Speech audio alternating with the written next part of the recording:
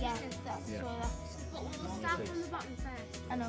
I would love to play for my country, like I think every player like, but it's just something that it hasn't come yet.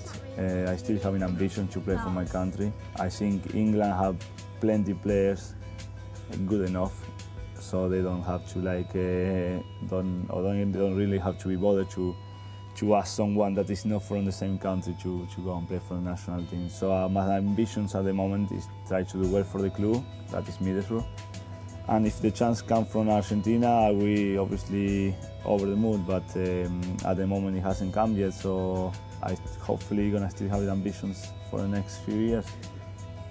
I have different kind of managers. I will say probably Mick McCarthy and Gary Southgate. Just because I have a good relationship with them. They're two sensible persons, honest as well. So I would say that two managers. Probably one of the greatest feelings that a human being could have, people shouting your name.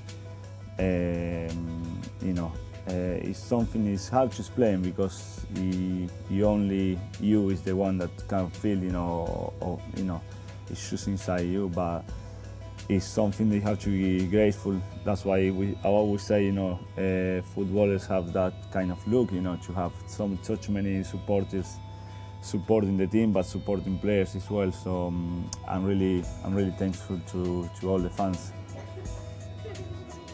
Well, I like to play tennis, but obviously I can't do it much because just in case the issue is coming. But I'm that kind of person. I like to spend time at home with family when I have my family over here, so I'm quite sensible in that way.